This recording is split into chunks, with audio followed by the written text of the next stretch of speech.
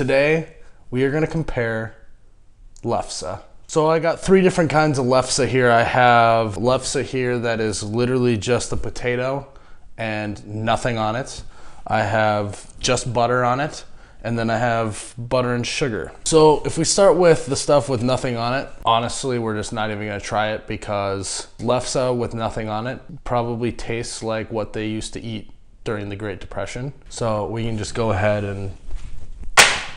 Also, if you have an aunt that shows up with Lefse with nothing on it, just rolled up potatoes, she deserves to sit at the kids' table during dinner. Butter versus butter and sugar. You're probably wondering, why on earth do you have toothpicks here in this Lefse? And the answer is because it's an absolutely genius way to tell which one has sugar on it and which one has butter on it. So feel free to use that tip this Thanksgiving. Just toss a toothpick in there and you know which one has sugar. All right, so we're just gonna do what we always do here at Betcha, and we're just gonna get in, we're gonna try them both, and I'm gonna offer my knee-jerk reaction.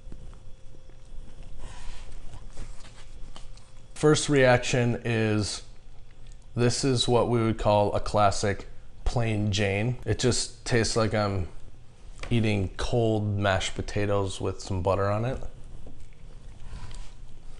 I just don't have much to say other than it's like the plainest thing I've ever tasted. This is honestly like the broccoli of the potato industry. Plain Jane, don't even want to finish it. So now I'm gonna try the Lefse with sugar. We're gonna pick it up, as you can see, toothpick life, spinning around. Already excited to eat this just because of the toothpick. Lefse. I got sugar falling out. This is absolutely an electric factory. It is, I mean, this just tastes like Thanksgiving, and it just tastes so versatile. So you could have it for an appetizer, you could have it during your meal, you could have it as dessert. Black Friday morning when I get up early, I could throw a bunch of these in a bowl, pour some milk on it, and I got some cereal. Even though the just butter Lefse is so plain Jane, we have to bring it because there's always that one person that likes plain stuff. And it's 2018 and we can't offend anyone, so we gotta bring both. You gotta bring it for your grandma and grandpa that have been eating nothing Lefse and butter Lefse since the Great Depression.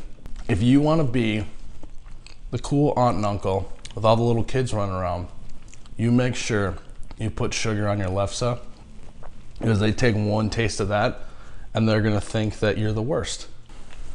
This is probably what the sugar plate's gonna look like by the end of the day.